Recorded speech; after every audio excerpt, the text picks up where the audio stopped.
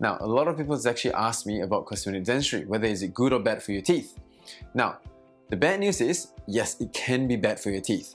Now, the reason why I say that is because when you do cosmetic dentistry, there's definitely some form of tooth shaving per se, or sometimes you may end up losing tooth, because if it's not pre-planned properly in terms of what the end result could be like, the doctor or the dentist might end up shaving too much away, and sometimes might end up killing a tooth as well. So that's the bad side of cosmetic dentistry. So pre-planning, if you don't pre-plan it well enough, that could happen. The second thing is, the second bad side is that if you don't have an experienced person doing the treatment for you, and the dentist only knows one way to fix your teeth, that's bad. Because what it means is that that may not be the best solution for you or for your smile. So when it happens, you're only stuck with one solution and it may not be the best one for you, and the process is normally, most often, irreversible. So you can't turn back time and reverse the process, because most of this is permanent and you can't change things after that. So that's the bad side of cosmetic dentistry. Now, the good news is all this can be done relatively very safe if it's pre-planned properly by the right professional who's got enough experience in doing cosmetic dentistry. So for example, before you even start doing veneers or a smile makeover, be certain that you get a blueprint of your smile design.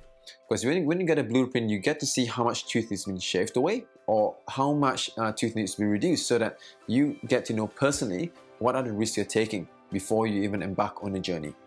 Now, the other good news is that in most cases, if you pre-plan it well enough, sometimes you can actually do prepless veneers. So meaning that we may not even need to touch your teeth at all. We might just do a bit of polishing, a bit of creating a bit of roughness on the tooth, and the veneers goes on straight away.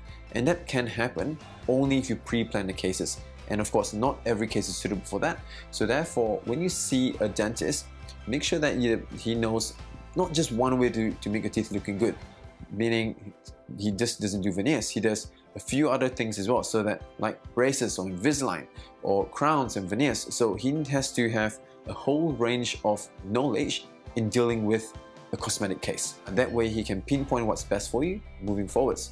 So example, you've got a tooth that's sticking too far out, and the dentist only knows how to do veneers. You're going to be cutting a lot of teeth away, and that's irreversible. And sometimes that's not the best thing for you. So if it's too far out and it's not at a position where it's viable to do veneers, he or she might then recommend you to bring the teeth back in first before you start doing cosmetic work with veneers. So now, to sum it all up, I mean, after discussing the good and the bad of cosmetic dentistry, what's important is for you to understand the dentist that you're seeing has to be well equipped and versatile in what he or she can do.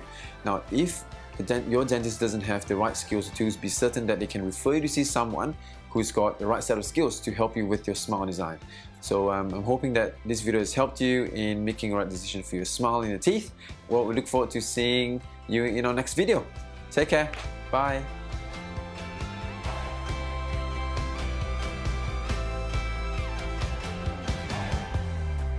Thanks for watching the video. I hope you've enjoyed it and you've gained some useful information out of it as well. Now, I'll be putting up new videos every single week, and if you'd like to see more of these videos, remember to click subscribe on the button, and I'll see you in the next video.